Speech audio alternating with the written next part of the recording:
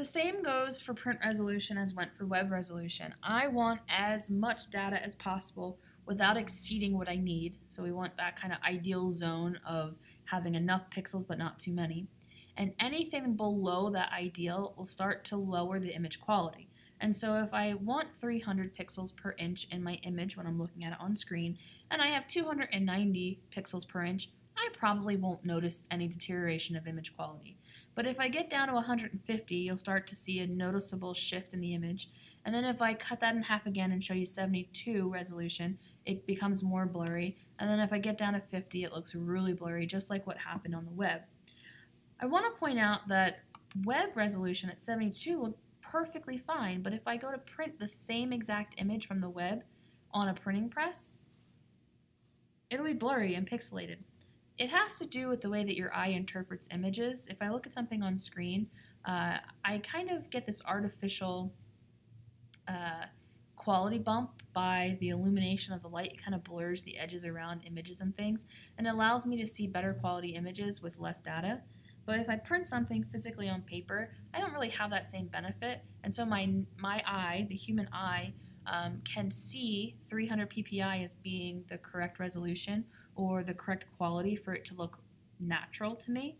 Anything lower than that, I'll start to be able to see that I'm not actually seeing a robot, but I'm seeing the interpretation of a robot. When you go to set your resolution, there are a couple steps that you need to take, and I would like to emphasize that you should not cut corners and you should not skip any of these steps because they're all important. And the number one thing that students will get wrong over and over and over and over and over again this semester is the inability to effectively crop your images to the size and the resolution that you want. And so I'm going to go through this, but before we do, we need to open up an image in Photoshop. And so I'm going to go to my supplied images here, and I will include them under the lecture when you go to watch that. And let's open, which one do I want? We'll do the carrots. May 2016 vacation number 19. I'm going to open that by right-clicking, open with in Photoshop. You could also go into Photoshop and you could choose File, Open. You'll notice that when I go to launch it, this is just a random image that I pulled off of my digital camera, and it doesn't have an embedded profile, which we covered in our previous lecture. So I want to make sure that I'm converting the document's colors to the working space that I determined to be right.